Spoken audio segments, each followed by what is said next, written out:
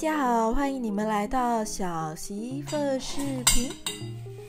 今天我们来做红琥珀冻。在我们开始做之前，记得订阅并打开小铃铛。我的视频是有中文和英文字幕的，需要的话记得要打开字幕哦。做红琥珀冻的主要食材有西瓜、冰糖，还有爱玉粉。食材成分以及比例会列在说明框中。咱们开始做吧。首先取出西瓜，挖出西瓜果肉，将西瓜果肉放入手动榨汁机，挤出西瓜汁。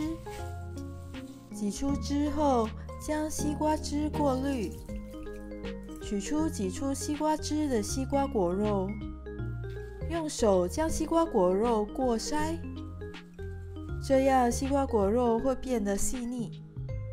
全部西瓜果肉过筛后，慢慢加入爱玉粉，一边加一边搅拌，搅拌直到全部溶解。将西瓜混合物倒入一个锅中，开中火将西瓜混合物煮滚。记得在煮的当儿要经常搅拌，煮滚后就熄火。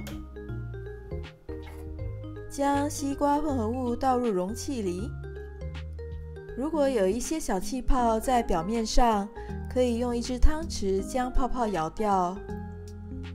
放在一旁直到比较凉，然后盖上盖子，转移到冰箱放置至少1个小时。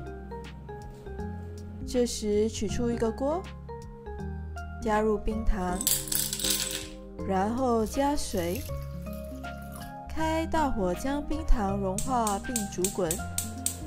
煮滚后熄火，将糖浆放一旁备用。1个小时后，取出西瓜冻，将西瓜冻切成小块，